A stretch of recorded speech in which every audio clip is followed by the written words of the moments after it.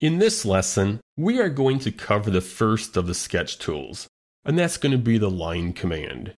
But before we do that, we must first start a new part file. So I'm going to go up to New, select New, Part, and then OK. And the part environment opens. Now, anytime you go into the part assembly or the drawing environment, the very first thing you should do is verify that you are working in the correct units. So if you look at the bottom right-hand corner of the screen, you can see my units are millimeters, grams, and seconds.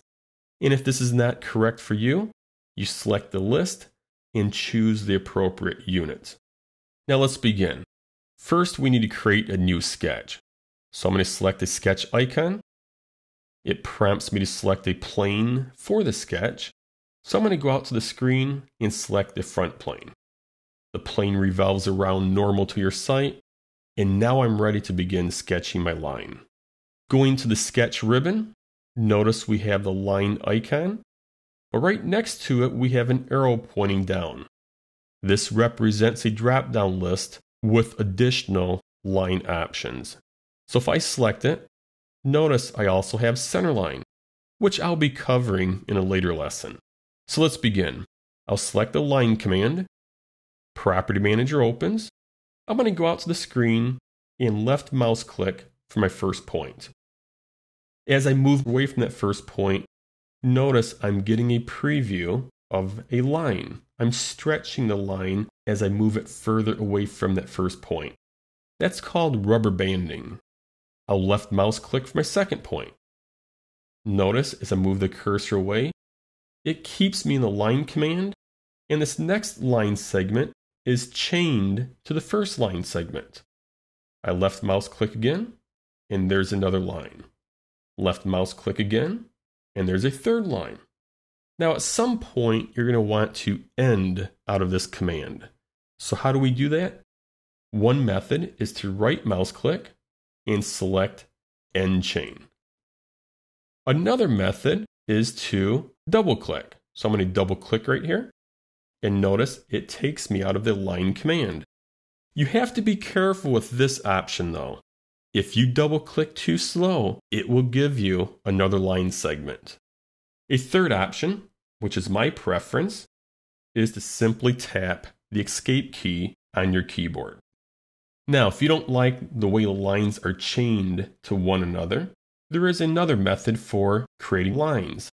So if I go back into the line command, instead of left mouse clicking for a point, when you left mouse click, hold the button down.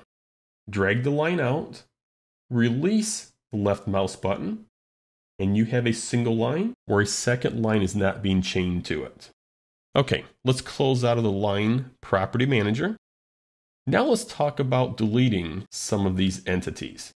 Now if you only have a couple lines that you need to delete, it may be wise just to select each piece of geometry and then tap the Delete key on the keyboard.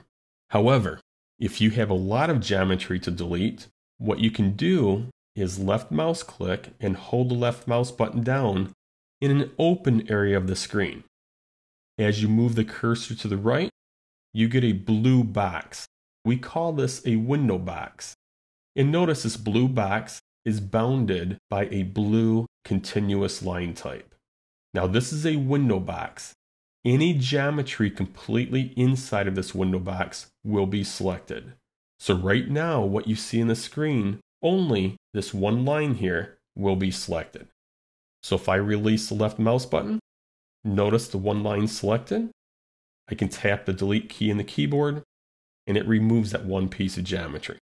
However, if you hold the left mouse button down and drag to the left instead of to the right, you see a green box. This is called a crossing box, and notice the boundary lines of this crossing box are dashed. What does a crossing box represent? Well, a crossing box says anything that you have inside of this crossing box or crossing through it will be selected. So currently I have this piece of geometry inside of the crossing box and this piece of geometry crossing the box.